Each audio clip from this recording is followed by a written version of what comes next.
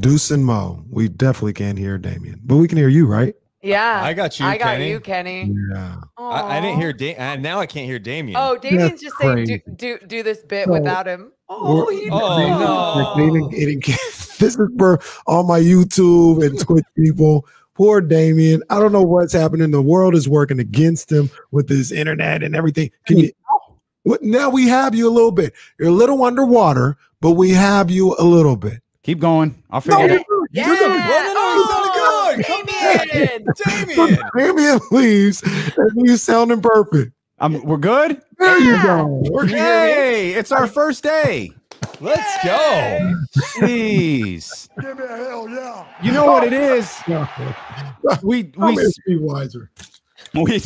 We spend all our money to get Deuce and Mo on the show, and we don't have the money to cover the tech fees for this whole setup anymore. It's expensive. Are you on like that Kenny internet now? The old school Kenny internet? Like the mom singing goodnight to the kids. I don't know, man. We're here. It worked now. It sounds great. That's all that matters. We're live and we're good to go. Let's do it. That's all it is, man. Maybe Monty's listening and he's coming for my internet. Maybe that's what Monty McNair is doing, is he's coming for the internet. So by the way, can I just point this out, as because we're big into self-deprecating humor and just pointing out when things go wrong. I thought, Morgan, you had a rejoiner in the pregame show that I thought was fantastic. You said the Kings transition offense is as clunky as my transition to commercial break a minute ago.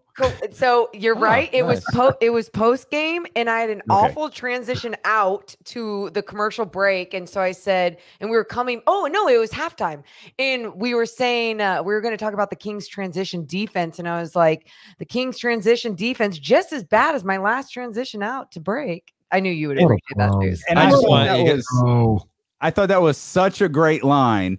Because there was nothing wrong with your transition to commercial, but I get I get the need. We do it. We got a whole drop for when things go bad. Oh, it's live, pal. Like this whole transition into Deuce and Mo being with us went bad. We just point that stuff out. And I thought, because you delivered it in such a great way, and I almost text you, but I didn't want it to get lost in text. So I was like, I'm just going to tell her. That was a great transition. Now I got to go back and watch what she messed up, because now I'm like, we got to coach that out. We got to clean that mess up. All right, coach. We'll get that one out of there. Coach Deuce always starts the post game meeting with what she did wrong first. That was absolutely horse ass. What she did wrong first. Let's cover that one. And so to be clear, you had to call the game, Deuce, by yourself yesterday. Yeah, it was an exhilarating Stockton Kings Birmingham Squadron game where the Squadron were missing 70 points from their starting lineup, and that one point missed 11 straight shots. I'm just like, man, this is great stuff. They're playing guys that I did like no homework on. You know, there's certain guys at the end of the bench. You're like, okay, there's not a lot of information on these guys. It's the G League. I've got a couple of notes, but it's okay. They played 2 minutes this season, and they're playing 37 minutes last night. Wow. Who is Birmingham's team? Is that New Orleans? Yeah, it's the Pelicans. Yeah. Goodness gracious. We have to actually call that game again tonight. We're going to Stockton in a couple hours to go call that game. So hardest working duo in the game right here. Same to you two, man. Come on now. Official introductions: Deuce Mason, Morgan Reagan. Televisions: Deuce and Mo. Podcast: Deuce and Mo, and of course, the broadcasters for the Stockton Kings. Let's talk about the never there. Yeah, let's talk about the Sacramento Kings. How would you summarize this team's problems? I mean, it's the same stuff we talked about all year. I mean, I missed the game last night, so I the first thing I did this morning after getting a great rest, I'm like, let me turn on some Kings Hawks, and I mean, it was just so bad. I mean, it's one thing to miss shots. I thought the offense looked bad in the first half, not only for missing shots, but just no passing, no movement, but defensively, like the breakdowns. I mean, Bagley, it's just like every time you see like these glimpses that, oh, maybe he's turned the corner, you see how he plays defensively yesterday, and you're like, what is happening? And so they don't seem to know how to communicate. They don't seem to know when to switch, when not to switch, coverages. It's just a train wreck. Yeah, you guys, that game last night, I don't know why that was like my breaking point, but it broke me. Like it broke me. And I think that like when you look before the game at the injury report and you see another shorthanded team come in and the Kings just can't get things done, but it's how they don't get things done, right? They have those glimpses where it's like, wow, De'Aaron Fox taking over and Tyrese Halliburton looks like a stud. And then you see those defensive moments and it is so draining, so deflating, where it just makes you hopeless for the rest of the season. Well, I mean, Kevin Huerter last night, like I like Kevin Huerter, but come on. I mean, Kevin Huerter looked like it was KD out there. Like, what are we watching? And boy, Kevin Huerter got a bag, though. He does. Oh, no, he does. He does. And I don't know if the Kings didn't realize that. Like, I don't know if the players were like. More so what it seems like. They're like, who is this guy? He cooked the Eastern Conference Finals last year. He cooked Buddy Hield last night. It was ugly. You know, the thing about this team that is also kind of baffling is they have individuals who have done better, like with IQ and understanding of the game on other teams. Like you look at somebody like Mo Harkless. I was talking about it wasn't the game-winning bucket, but after Halliburton hit a three, Cam Reddish hits a three. And played way too far off. I mean, it was a triple team for no reason in the middle of the key, leaving a wide open Reddish, and he knows better than that. But these are the breakdowns that you guys just talked about that we see on a regular basis. And I know that Mo understands the game. He's played with some of the best defensive minds in the league today. He knows better. But when they get here, I don't know what happens. It just kind of all goes out the window. And that's what makes it even more frustrating. Yeah, I think it's just the same topics that we've hit on this season, last year, the year before. It's a brand. Deuce is De'Aaron Fox. You want me to say it again? I mean, it's just like what the offensive rebounds. I know it wasn't as big of an issue last night, but it's exhausting. And, you know, we haven't seen a trade since March 25th. And I think if I would have told you that on March 25th, we would not see a trade the rest of the calendar year, I think we would have laughed at that. So this next month, man, it's going to be really interesting to see what their approach is to shake this up, because it needs to change. Yeah. Yeah. Well, let's go there. Deuce Mo, I know you guys were talking about that a little bit on the very rare morning chat this morning. Why do you think it's so quiet? You know, for me personally, I keep trying to dissect everything and then I speculate and I'm like, don't go down that rabbit hole, but I do it anyway. And I look at what other teams have to offer for Ben Simmons or whoever else is available and out there. You look at this broken Celtics team and they have Jaylen Brown. Are they shopping? And then you look at Portland and is it CJ McCollum? And these pieces are just so valuable, right? They're these all-star caliber players. And then you have the Kings, who I feel like all these other teams can bully the Kings and go, we ain't doing anything unless you give us Tyrese Halliburton. And then because they know they have better choices out there and they can use that leverage on the Kings. That's my opinion. Yeah, I mean, I know Monty's tried to get some stuff done. We've seen it, but you don't get credit for almost trades either. So it's tough, because I'm also like, hey, don't just make a trade because we're all going, hey, make a trade. Like, obviously make the right one. And I just want to see something. I've seen enough of this group. Like, this has been a couple of years now, 3 years with like Barnes and Hield and Fox. There are pieces I like. Like, I still like, I'm not like on that, hey, they got to trade Fox thing. Like, Fox is a really good player. He's still 24 years old. He's got shortcomings, but last night, I thought he was offensive. I mean, he's been great. I mean, the last couple of games, I thought last night he had that move on Reddish late for that and one. That was just beautiful. It was, it was disgusting. And Halliburton played well last night, so that was a good sign. But like, the Kings are in such a tough spot, because how do you get better? You know, like, say you want to keep Fox and Halliburton. All right, what are your pieces that are still super attractive around the league? I think Barnes definitely has some value to teams, but like, what are you getting back? Buddy Hield. I don't know. I mean, I feel like he's been campaigning to go to the Lakers since that trade fell apart. You know, he's shaking hands with Jeannie Butt. Like, what? No, man. LeBron James is talking smack to the Kings bench. And I was waiting for Buddy to get up and dap. I'm like, yeah, I'm with you. I'm like, no, you're on the Kings still. You're still on the Kings. So I don't know. I want something to go down. You know, watching Cam Reddish last night, you hear that the Hawks may want to move on from him.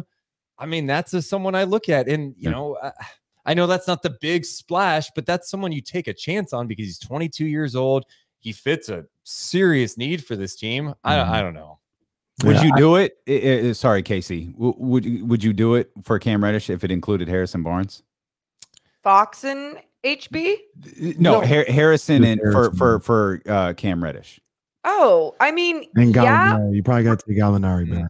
Yeah, and for me, yes, only, and I love Harrison. I just think you look at this core and it's like you need that changeup, right? Yeah. And maybe Cam Reddish can add something else with his size and his youth, and all of that can come together to be that changeup. I don't know exactly, but yes, that would be one of the tweaks I would make. Yeah, I'm down with that. And Gallinari's deal, if I'm not mistaken, is a partial guarantee. Correct. So it doesn't kill you on that. So yeah, like that's the type of move. You know, Cam Reddish is someone, obviously you would have to figure out long-term signing him to a bigger deal if you wanted to go that route. But you see that he's got the tools to be a pretty good player. And those are the guys you take chances on. You know, if somehow you got him and you got Miles Turner.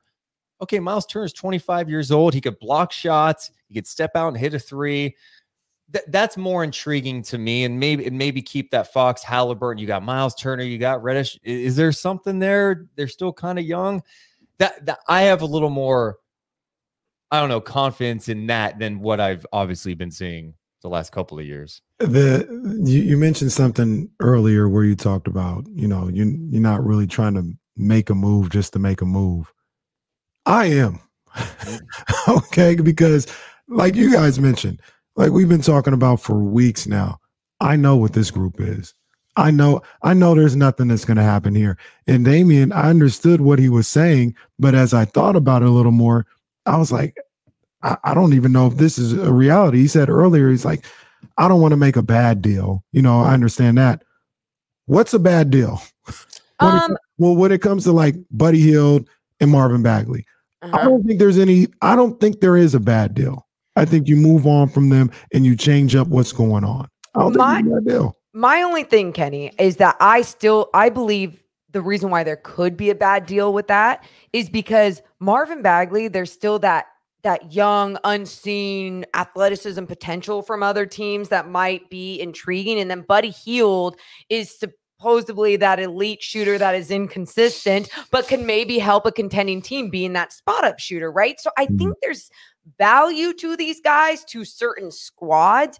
And that's where I go, can you get some of that value back and not just make a move to make a tweak? That's, I guess, where I'm kind of at with those guys. My point with that too is like, I don't want to get to the trade deadline and be like, hey man, the Kings traded Tristan Thompson for name it Peyton Pritchard, you know, name a random player. Not Peyton Pritchard's a bad example. I don't know why he went to that, but you know what I mean? Like, I don't need like these Tristan like back to the Celtics. Yeah, right. Yeah. I don't need to trade like I don't need these like minor tweaks, right? Yeah. Like I don't need, you know, like I need something that has a little substance, whether you're going with, hey, we're gonna bet on this, a 22-year-old in Cam Reddish. We think he could be a player here, or going for something bigger. I don't need like a subtle tweak. That's a move to make a move to me. Yeah. Yeah, they can do that though. They can make a move just to make, because I'm sick of seeing this. Like this, I know what this is going to result in every single night. We joke about it. Everybody kind of jokes about it. Serious. We're dead serious. Like, yo, this is a deathly tough game tonight with Trae Young out and all these guys out. Because this is what this group does. There was not a lot of people. They're frustrated. They're upset. They're kind of sick of it. There aren't a lot of people who are surprised by what happened last night. Well, no, because I mean, the Mavs shorthanded beat them by like 20 at home. Remember, they went to Charlotte. Charlotte was missing like 8 of their guys, 10 of their guys. They played Hugo, their mascot, and the Hornets still won. Like, this Hugo's a problem. You know, he's got more. He's an MFing problem. He's got that girth. He's got that girth. Sure does. Yeah. Sounds different when you say it. Can't lie. It sounds weird when you say it. Good point. I mean, this team is... we can't be surprised anymore. Everyone, you know, sometimes we get caught in the whole like, oh man, who is this team, man? It's so confusing. It's not confusing. This is who they are. They are what We're they at are. the halfway point of the season tomorrow. Game 41. Wow. Oh my That's God. this is who they are. Like if they shoot well on some nights, they shoot over 50%. They knock down a whole bunch of threes. They may squeak out a win. But if they don't shoot well, which it seems like a lot this year, they haven't been shooting well. You know they're not going to D up, and they're going to lose. Mm-hmm. You're listening to D'Lo and KC along with Deuce and Mo here on ESPN 1320 KIFM West Sacramento, KRXQ HD2 Sacramento, and Odyssey Station, and driven by Lashers Elk Grove Dodge. The only thing better than listening to us talk about a frustrating Sacramento Kings team is going to see a frustrating Sacramento Kings team in person, and we have got those tickets for you right now. It'll be the Kings versus Houston coming up on January 16th. Caller number 3 right now, 916-349-1320. We'll get you all set up. Again, that's 916-349-1320, and we will send you to see the Sacramento Kings. Is it fair to judge Monty McNair's job performance now? Yeah, I think so. I think the reason why, because we're all sitting here going, what the hell are you waiting for? Right? Like Deuce talked about the last time a tweak was made, and it's like, we've seen enough. So what are you waiting for now? I think sometimes we put that on somebody and we realize, well, it takes two to tango. You know, he can't force another team to just make a trade with him either. But exactly. And you're getting paid how much money to make things happen? Like, it is part of your job. Where are your sales tactics? I don't know. Do what you need to do. Don't be afraid of making moves. Just freaking do it. Yeah, I mean, I think it's fair to judge because, you know, some people are like, well, you got to wait till the trade deadline to judge him. Let's see what he does then. Well, you could still judge on inactivity as well, right? Like that's fair to do. I am eager to see what he does with this trade deadline, because if nothing happens at this deadline, because remember before the season, we're like, before the draft, we're like, there's no way there's not some big deal. And then the Buddy thing we thought was going to happen. We're talking on draft day about it. We're all here. Oh my God, this is crazy. Let's go. And then, you know, that obviously fell apart because LeBron. Yeah, 2 minutes later. Yeah. It was an exhilarating 2 minutes, though. It was so exhilarating. So, you know, I'm very eager to see what he does here, because it's like that story with Sam comes out, which I don't know. I didn't know what to really take from it other than, you know, it's the same stuff that we've heard, that Monty's going to be trying to be in on the big time names, and they're looking to make the playoffs and build for sustained success. I mean, we'll see what he does, because this is going to tell us a lot about him. Yeah, I don't know. I feel like Monty, you know, good guy, whatever the case may be, knows basketball, but I don't know. I don't know about this whole thing. I feel like, and this is unfair because we don't know how much of Houston, you know, he was a part of, or decision maker, or whatever the case may be. I feel like this is the terrible part of the whole Daryl Morey tree, right? I feel like he's so stuck on value for some of these guys when you talk about Buddy or Bagley, that I'm not saying he's going to do it until the end of the season or until the trade deadline, but he's almost willing to let this team rot for the possibility that he gets maximum value for Buddy or Bagley. And that is good point. That's crazy to me. I know me, I won't put anybody else in it. I've been saying moves need to be made the day after Luke Walton was fired. I was like, that, all right, we know some people think it was the coach. He may have played a role, but it's this group. It's this group that has good individual ball players, but together they're a train wreck. You need to break them up. This was 3-4 weeks ago. This was 23 games ago, and nothing has happened. And they're just letting this team ride. And that's what's frustrating to me. Like, I honestly wonder, like, how much it has to do with just looking at the standings, and with everything that's gone wrong, they're like, we're good. We just, hey, we make this tweak, we get better here, we can make a push and, like, all of a sudden jump to the 8th seed. Like, it's still not out the window. The West is not that good. Yeah. The bottom. And that's what's so weird about this situation, right? And then I think when you looked at a lot of those games before the last game or something, they were like 8-8 or something. I know. That was the weirdest stat is like a couple games ago in their last 16 games, they're 8-8. I'm like, no, there's no way. And they just the way that they're losing is so ugly that it feels like there's no way that they won any of those games. But yeah, I'm with you on like not being patient and waiting for the most value you can get for some of these guys. Because guess what? You're in a small market and you're going to rot and crumble and fall if you don't make moves. And it's not about making tweaks. It's about making dangerous moves because you guys, what do you have to lose?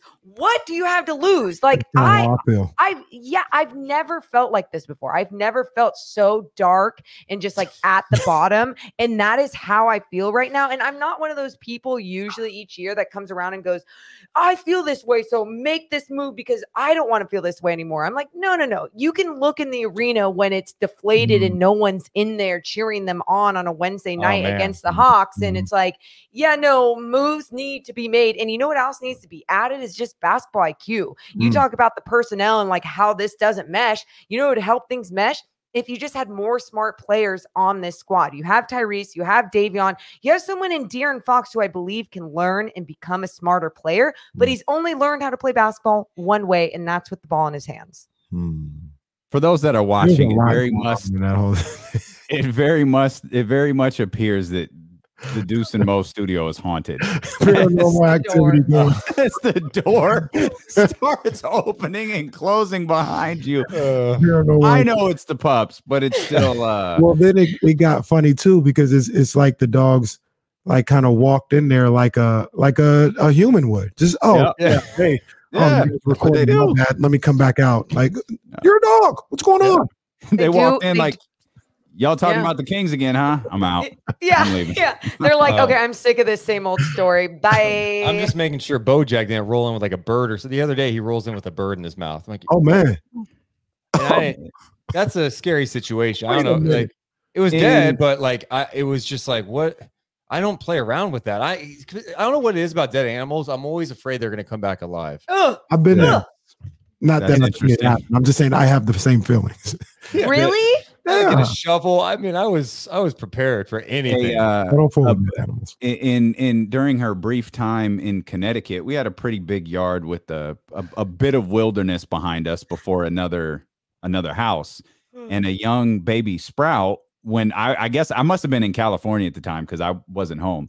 A young baby sprout brought the severed head of a rabbit to the doorstep of the women's basketball coach at Duke University. I got a call that said, you need to get home and get this rabbit head off of the patio door. That's a dog sending a message. That's baby sprout didn't sever the head. Do we know that?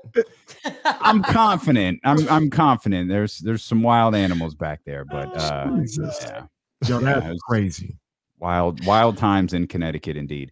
I actually, Deuce, you brought up the standings. I have the same concerns that you do when you talk about them sitting there looking like we don't need to do much. The bottom of this conference is so bad, and we were doing math, which is a dangerous thing to do. Be careful.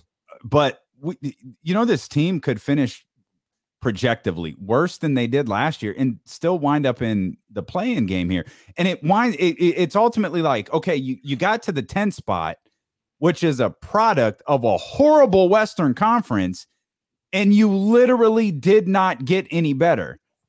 So what the hell are you selling to your fan base going into next year? That's why a move is imperative, and that move needs to propel them. So it's like, oh man, they made a serious push here, a decent record, like above 500 finish, and they finished in the 8th spot. So it feels better because you're right. Like you win 30 something games and you get in the play-in and then you get bounced. It's like, oh, cool. You play an extra game. I mean, it goes to like the people who believe they should tank. It kind of falls in their categories. Like, well, what was the point? You guys could have just finished. You could have traded assets, finished way below that, and get a top 5 pick. What was the point in what you just achieved? Yeah, I'm feeling like you, Deuce, and like Mo. what do you have to lose? Like that's almost where I come from when I say there is no bad move.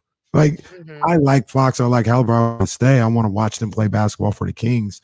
But if you decided to move on from him, you're probably going to end up stinking. And at the very least, you'll stink and have, my man from Duke coming in next year, and you'll be excited to see it. Like there is no bad move because the last time he ran from Duke came to Sacramento, it didn't work out well. That's a damn good point. Hey, no, you know what needs to happen? You got to get Jabari Smith. I mean, hey, his dad played here, and this guy's like one of the best players in the country. Balling. Now, be clear, I don't want to trade Fox, but what I'm talking about when you talk about a trade, like if the trade doesn't work, like if you give up too much for a trade and getting Cam Reddish and trade, so what?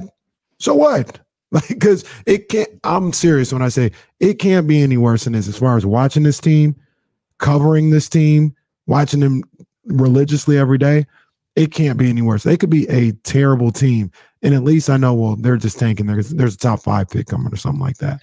Yeah, but you don't want to trade guys that are super talented and young for spare parts either. You're right. No, I don't want to trade any of the young guys. I don't want to trade Fox or Halliburton. Okay. I'm thinking like Barnes, Buddy, Bagley's young. I don't know how talented. Would you put Davion ever in that mix too? Yeah, I would. Yeah. I don't want to. For the right trade for the right deal. Yeah, absolutely. But I would. And I love Davion.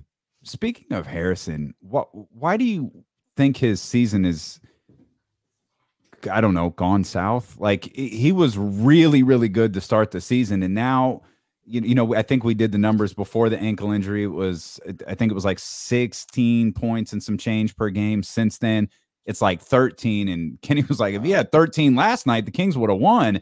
He couldn't even get to that, and it feels like there are a lot of games where he's not there. You guys, this happened last year after he got a little beat up, and then his game went a little downhill, right? He wasn't as efficient. He wasn't that player that they could really depend on. So, I mean, maybe it's the way that he plays after injury, whether he's holding back and or just things don't work the same with him explosively, athletically, or whatever it may be. But we saw this happen last year as well. And it is super frustrating because you're like, man, can't you push through that? Or can't you do this differently? Or can't you add here instead? And so I don't know exactly what the answer is. And 2, I was also thinking like new father, like, Harrison Barnes, you see him when he does post some stuff. He's very hands-on. Like, is that going to be something else that has been factoring into his sleep and just like what he's doing? I mean, we're all human. I can't imagine. Whoa. You're not allowed to talk about that stuff when it comes to basketball You're so players. Right. Yeah. They need to only be focused on basketball. They need to pay for night doulas and make sure their wives are just doing everything. You're so right, Deuce. Do you guys think he might still be feeling effects of that foot? I kind of do. I mean, just based on the numbers for sure. And I don't know. I know people are mixed on this, but I like him especially better with this at the 3. I think the Kings play so small. I mean, every team they play seems bigger. I'm watching the Hawks last night, and it's like every guy is bigger than the Kings. And it's just then they get in positions where he's at the 4, and then he's got to come help on a big guy rolling to the basket. It just puts him in a bad spot a lot of time. I had to look up night doula. Don't mind me. I didn't know what it's what was. rich people can do that. I mean, maybe some not rich people. Are they just called nannies or no? No, because a night doula is literally like the one that takes care of the baby at night when it wakes up and all those things. Where a nanny, I believe, is someone who is taking care of the kids during the day. It's different. There's different. I believe it also involves nursing. Yeah, oh, yes, absolutely. Whether it is with formula and or the mother's breast milk that is in the refrigerator. I did not think we were going to get this breakdown. I was about to say, you can't get this anywhere else. Feminism. Yeah, you're welcome, you guys. And I know all this, and I'm not having kids, by the way. How great is that? I just know all this for women and for all these parents out there. So There you go. That was definitive. No little Mo's like that. No little Mo's. A dog is enough, and that's all I want. I like my career is my baby. The dog is my baby. I'm good. Okay. All right. Rock with it. So no night doula in no.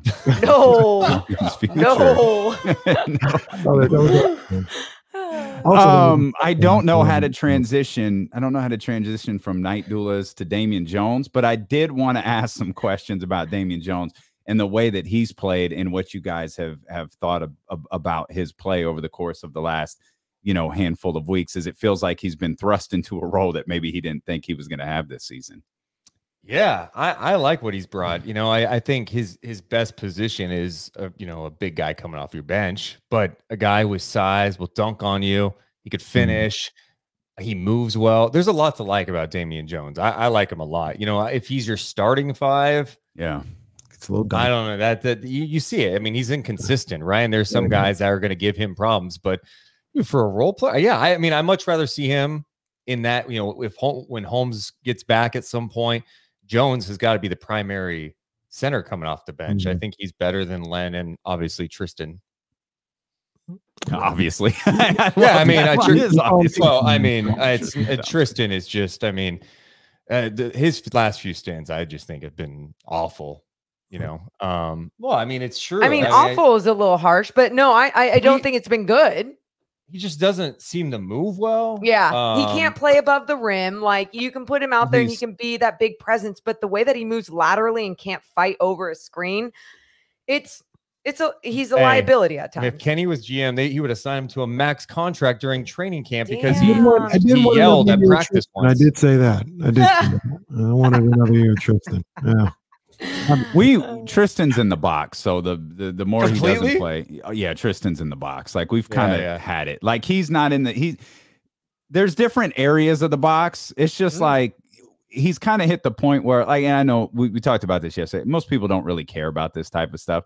I just find it gross. Like, what do you and the whole Instagram story apology, like, word? Kardashian PR team to the rescue. Man. You know it too. And that stuff too, Damian, like, I know we don't talk about it and we don't need to talk about it, but I think when they want to look at this guy as like, can he be that veteran leader? I just go, no, look at his character. Like, you guys, you can't, I know sometimes we go, oh, they're not going to worry about that. It's all about what's happening on the floor. Absolutely not. That what happens off the floor also shapes you as a human on the floor. Yeah, they're not taking that guy seriously. Like, if he's up and he's trying to preach about something, nobody's taking that seriously. I gotta be honest. I can't take anybody nicknamed TT seriously. Like, come on, man.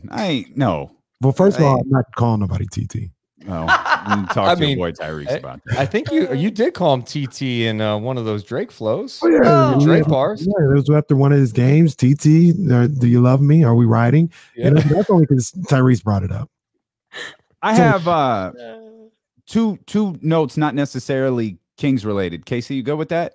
I'm absolutely 100% good with that because I needed to ask them non-Kings related stuff. Okay, good. We're sick of talking about the Kings. We've established that. Let's go. What do you think about Becky? Oh, Lynch or Hammond? Becky Hammond. I'm not a fan of Becky Lynch. I'll tell you that right now. Oh, what? Yeah. Okay, one, I love Becky Lynch. Two, I love Becky Hammond.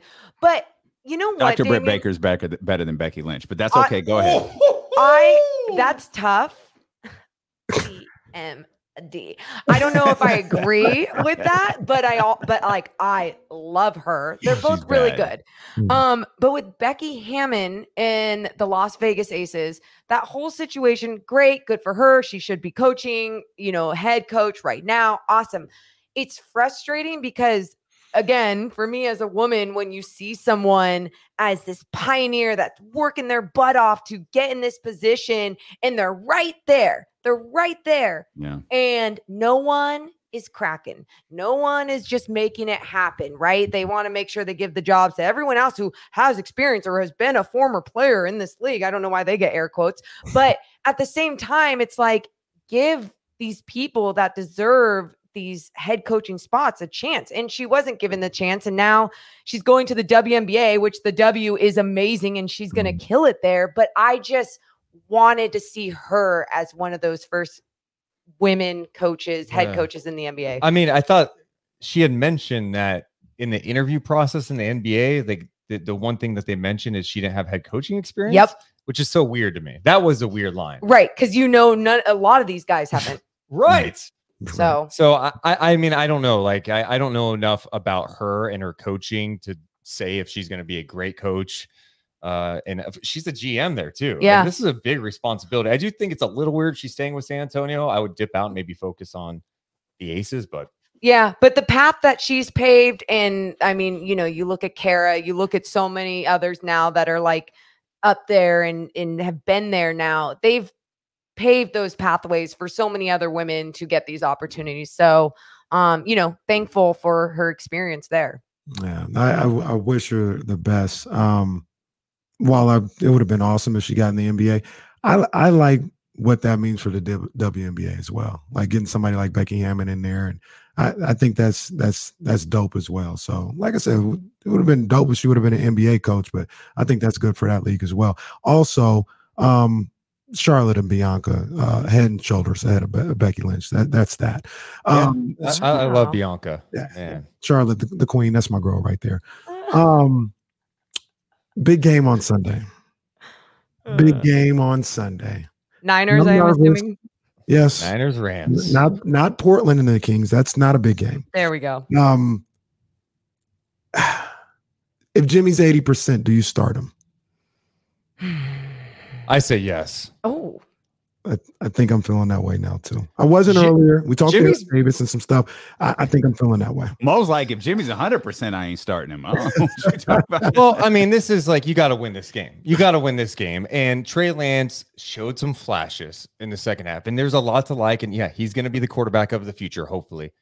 Jimmy's played well against the Rams. And, okay. I mean, if he can go, well, do it. Like he's been the guy this year. You're gonna bet on your season with Trey Lance in this game. That's what you want to do.